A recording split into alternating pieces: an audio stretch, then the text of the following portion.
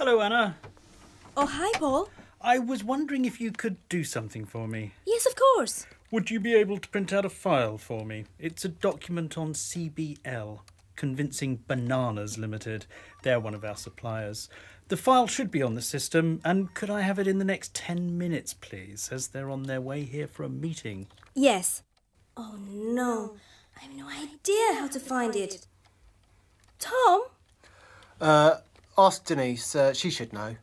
OK, thanks, Tom. I'll ask her. Warned her, you know. I said, Victoria, if you don't change your hairdresser... Denise? One day you'll... Oh, hold on a moment. Anna? Please email me the background file of CBL. Thank you. Who does that girl think she is? Anna. New girl. I told you about her. Yes, with the saucepans. That's the one. She's only been here 5 minutes and she's already acting like the Queen of Sheba. Oh, and Denise, please send it to me within 5 minutes. Paul needs it soon. Thank you. Well, honestly. Good to see who's the boss, eh, Denise? Really? Anna, I think you've upset Denise. Upset, Denise? You were a bit rude when you asked her for help. Was I? Remember what I said, Anna? Just using please to ask someone to do something can sound a little rude. Oh.